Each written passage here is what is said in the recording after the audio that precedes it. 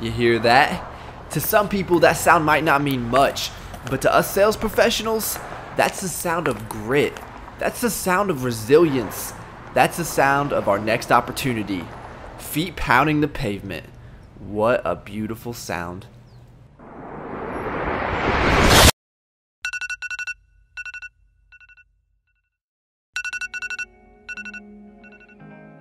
I know to most people it seems a little crazy, but there's nothing quite like the peace of 4:30 a.m. No one's calling, no one's emailing, no one's really even awake. So that's why I use this time to hit the gym, because what I found in my short 28 years on this earth is that if you don't take care of yourself, you can't take care of anyone else. Your family, your friends, your customers, no one. So that's why I use this time to be selfish. It's the most calm 90 minutes of my day, because I know promptly at 6 a.m. it's time to start getting ready for the chaos. Now look, I was an accountant for the first 4 years of my career, and I realized transitioning from accounting to sales is kind of unheard of, but that's a topic for another video. And I know all of the stereotypes about working in sales. We come in late, we quit early, we work 30 hours a week, and we're at the bar by noon on Friday. And I'm sure there's some sales reps out there that follow that similar schedule, but those aren't the ones that last. And I learned quickly that the top performers, the President's Club achievers, the winners, they get in early, they hit the phones hard, they pound the pavement, they run appointments all day, and when they get home, they start prepping to do it all again tomorrow. And speaking for myself, I'm not here to be an average performer. I'm here to win.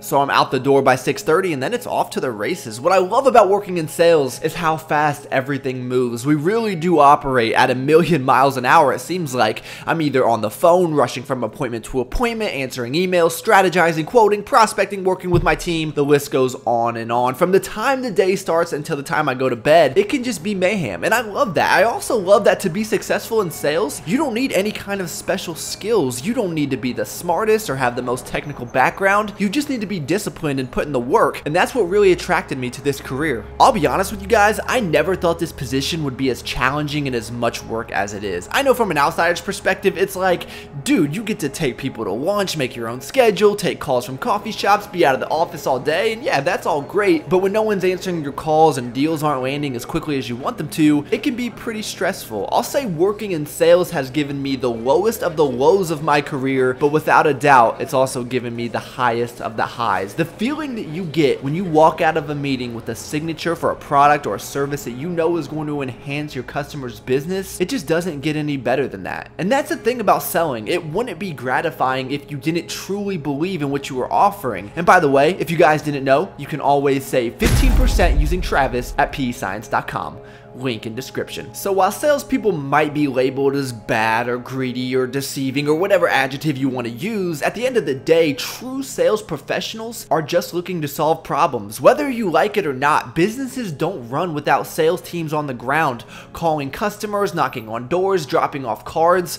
That's just how the world works, man. And trust me, I don't want to be the guy that everyone dreads seeing walk in the door. I don't want to intrude, annoy, or cause problems. That's never my intention. Inevitably, there are going to be people that want nothing to do with you, that are rude, that tell you to beat it, and that's okay. I've got a job to do just like they do. You have to be tough, you have to be okay with being told no, you have to be almost stupidly persistent, but I've always been more than happy to put in the work in order to achieve long-term results. To put that in perspective, I texted a girl every day for a year straight before I got her to hang out with me. A year!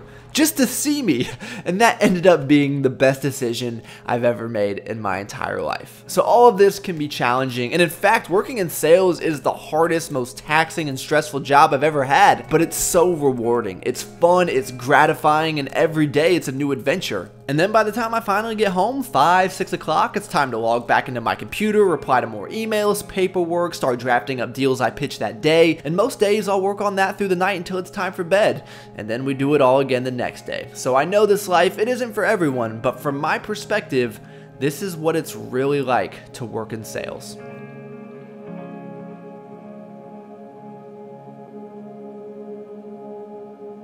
What is up, guys? I hope you all enjoyed the video. Big thank you to Robbie Boyd for filming and editing this entire thing. Probably the best video that is now on this channel. I'm going to leave his information link down below. And I hope everyone watching right now leaves a comment on what they thought. Whether you work in sales, I would love to get your input, or maybe you don't work in sales and this might have shifted your perspective on what it's like, or maybe it just confirms what you already thought.